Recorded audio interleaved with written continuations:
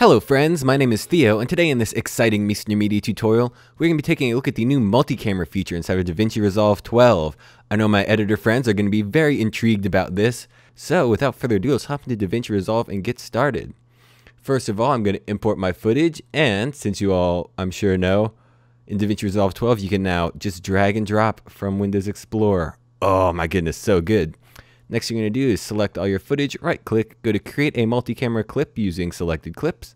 Naming it multicam is fine, that frame rate is right, and then under angle sync, this is going to be a really big part. Go down and change this to sound. This way it will sync your clips via sound. Obviously you need to have pretty much the same sound in each clip, but it doesn't need to be exactly the same because although there are 6 quote angles unquote here, there's only 2 cameras and 3 takes, and I think some of the takes might not even be the same because I think we did like 6 or 7. I just grabbed a random take out of there, random couple takes. So whenever you have sound selected, I'm going to also unclick move clips to original clips bin because that just makes life a little bit easier for me. Then we hit create and it will analyze clips, and through the magic of editing, they're all done. And you can see we have a new multi-camera sequence right here, and you play through and look, they're all in sync. Wow, look at that. Cool. Next thing I'm going to do is right click, go to create a timeline using selected clips. We'll call this MC Edit. Next we'll head over to our edit page and double click to make sure that we have the right sequence in our timeline down here. And then you'll see up here we have a source viewer for our multi-camera edit sequence.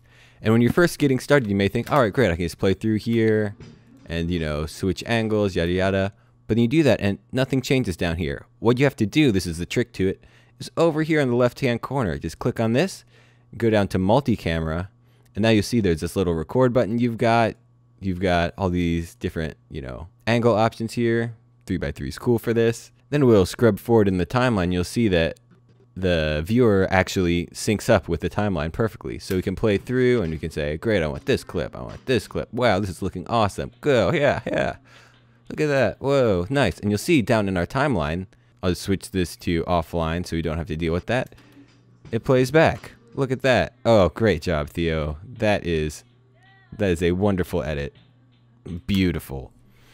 Anyway, so I hope you enjoyed this tutorial. If you liked it, give it a like. If you didn't, give it a dislike. No matter what, leave your feelings down in the comments below. Be sure to check out our House Let's Pack on misnemedia.com/products if you want to get started color grading, or if you're already a pretty decent colorist. You can download those. They'll give you some extra inspiration color-wise. I like to use them a lot, so I'd highly recommend them. Be sure to share this video with your friends if you think they'd like to start using Davinci Resolve more as an NLE and less as just a finishing program. Be sure to subscribe to Mr. Media if you want to see more videos like this.